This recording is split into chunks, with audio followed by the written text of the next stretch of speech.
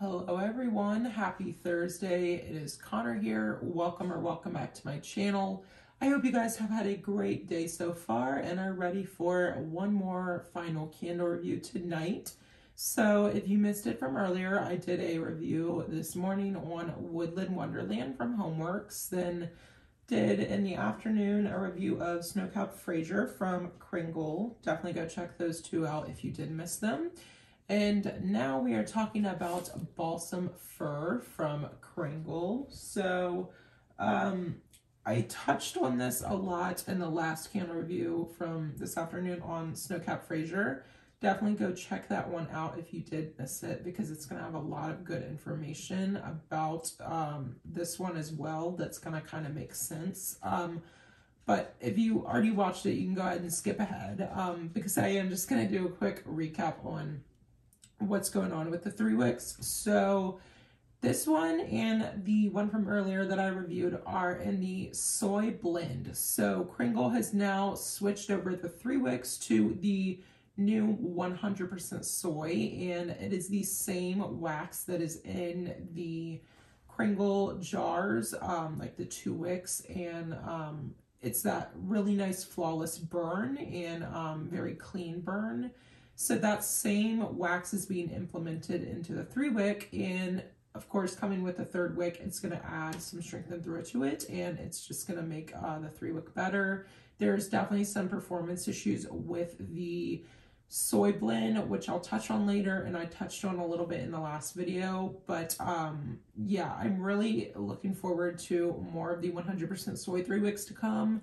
They've already released a few. I'm hoping all of the new spring ones will be in the 100% soy 3 wick. I'm sure they will, and hopefully they'll bring some of the like spring classics in the 100% soy 3 wicks, because that's what they did for the holiday time. But I think that it's going to take a little bit of time for the like normal scents just to be switched over to the 100% soy, because the old formula, which is the soy blend, has to get sold out first. They are all on sale for $10.20 right now, so it is a really great deal if you want to get them and you like the performance. I actually wouldn't mind picking up a few myself of just some of the favorite scents that I like just to have for crock, because while these aren't going to perform great for me while I'm burning, I can crock them and still get some good strength and throw out of them. And I actually may do that because Kringle's actually having a lot of good deals going on right now. They have their own semi-annual sale going on right now, so definitely go check it out if you are interested. I'll link them down below if you are interested. But that's kind of some background information on the 3 wicks.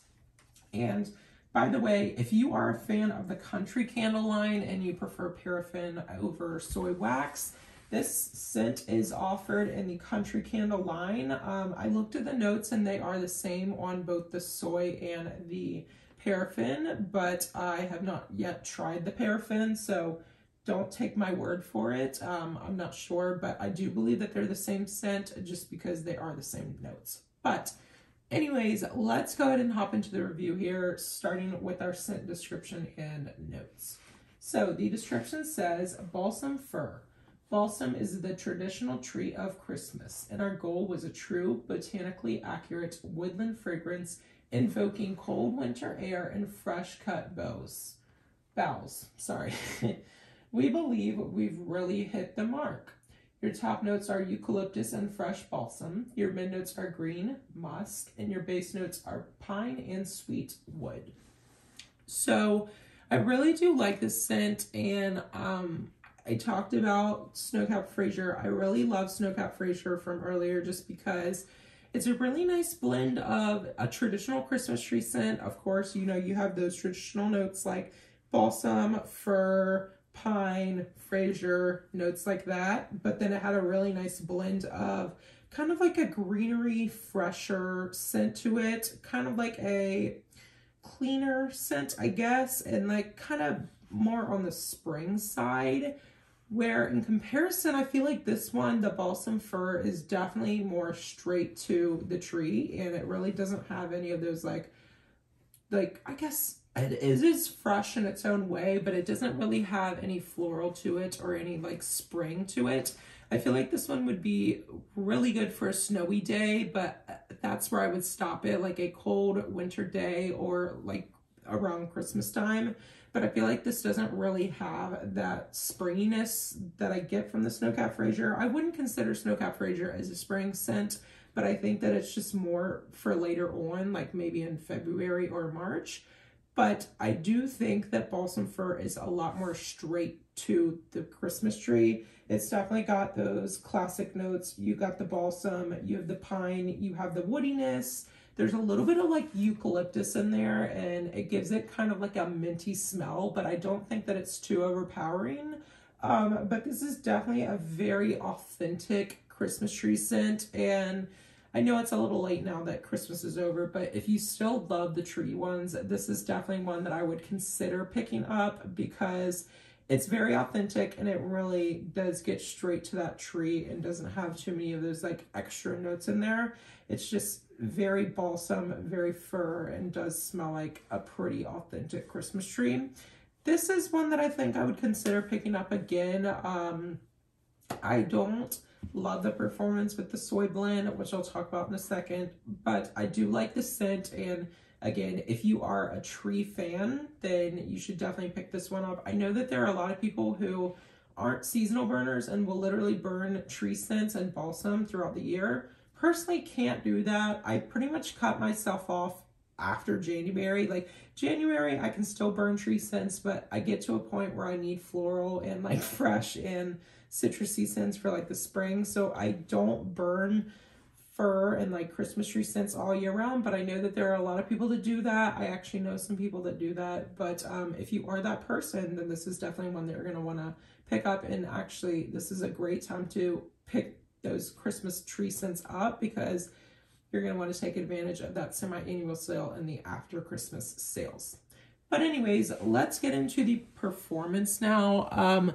So I talked a lot about this in the last review. This, the major problem for me is this is just not as clean as a burn as the 100% soy is. You guys have seen my reviews on the 100% soy. There's no sooting, there's no wax discoloration. It's just a really nice clean burn. You can burn them for hours and hours and they won't soot, they won't discolor, and they really just are flawless. And I would want to say perfect. Of course, every company has flaws, but I really do feel like the Kringle soy is really, really close to perfect. For these candles, the soy blend, they are definitely on the dirtier end. Not too much soot up here to show you guys. I've definitely seen ones that have had a lot of soot on the top rim here, but the main problem for me is just like a dirtier wax. I'll actually show you guys. There's just a little bit of dirtiness in that wax, as you can see. It's probably just like wick residue, but it's definitely not nice to look at that and then go, wow, that's what I'm breathing in when I have this lit. And then also a big problem for me with these are wax discoloration. So you can't really see it here now that it's burning, but the wax is originally supposed to be like a white, clean wax. And unfortunately, when you burn these, they get to more of like a dirtier, kind of yellowish, almost brown color. And it's really not the nicest to look at. And it's definitely not nice to think, oh no, that's what's going into the air and that's what's going on my walls. So it's kind of hard, but I definitely do prefer the 100% soy. I never have issues. I think I've had one candle in the 100% soy that was sooty on me, and that was the only time I had a bad experience with them. They do have a bit of a weaker throw, and I would like more throw on the 100% soy, but that's the only problem I have with them. But they never discolor, and they really don't have any like wax issues to them. So that is kind of my issues with the soy blend. Also, you can see the wicks are actually doing well for me. They are on the punier side, but they're not, I would say, puny yet. They are kind of like little nubs, and I don't trim them really unless they have like mushroom heads on them, which they don't, because I haven't trimmed them once. Because if you do trim them, then they will definitely become puny and they will blow themselves out, and I've had them do that to themselves, and then I just have to stick it right in the crock, and that's just a pain to do that. But Unfortunately, that's what's going to happen when these wicks do get too puny. But that is the performance for you guys. Thank you guys so much for watching this review. Definitely let me know down below in the comments if you guys have had Balsam Fir, and let me know your thoughts on it. Did you have a good experience with the soy blend, and did you like the scent? Definitely sound off in the comments. Again, thanks so much for watching, you guys. Make sure to give this video a thumbs up if you enjoyed. Subscribe if you're new here. I really would appreciate it. Make sure to turn on that notification bell so you can get notified every time I upload. And I will see you guys again tomorrow for a brand new video. See you guys then. Bye.